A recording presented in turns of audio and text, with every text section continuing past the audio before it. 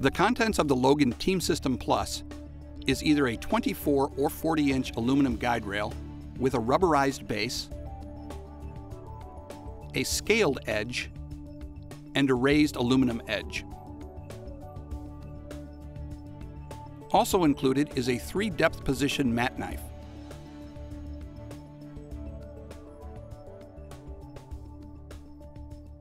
Also included is a push-style bevel cutting head with retractable blade holder, start and stop indicator, and nylon guides that allow it to hook to the side of the straight edge.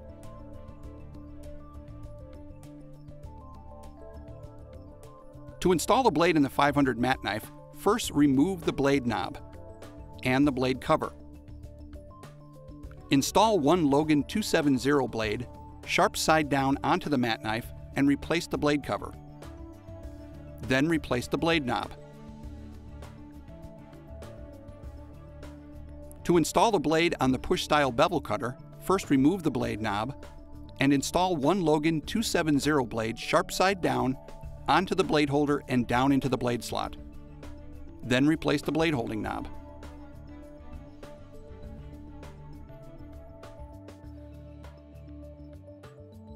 To adjust the blade depth on the 302 bevel cutter, find the blade depth adjustment screw on the bottom of the cutting head. Using a screwdriver, turn the screw clockwise to decrease the blade depth or counterclockwise to increase the blade depth. Make sure that the blade depth is set so the blade barely passes through the mat board and only scores into the slip sheet. To downsize a piece of mat board, first always use a slip sheet. Use the scaled side of the straight edge to make marks on the back of the mat board blank to indicate where the cut is to appear. Then use the opposite side of the straight edge to connect the lines.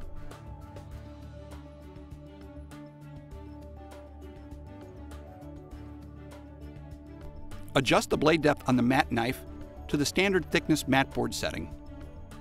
Use the rounded edge of the blade cover to ride on top of the aluminum guide rail. Holding the knife at a 45-degree angle, pull straight back to make your cut.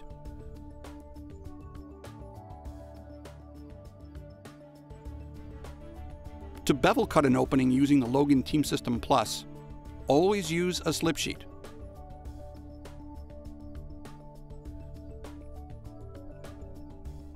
Use the scaled side of the straight edge to mark out 4 borders on the back of the mat board.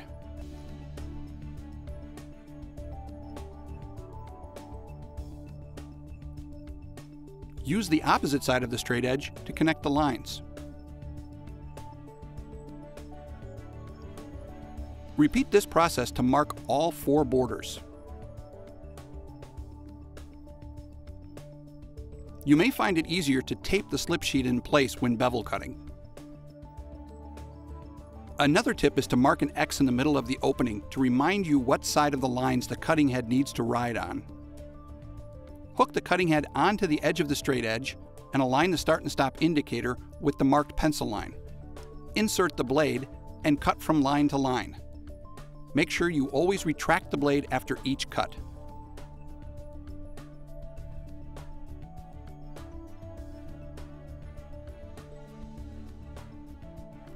Repeat this process for the remaining 3 sides. After the 4th cut, you will have a perfectly beveled mat.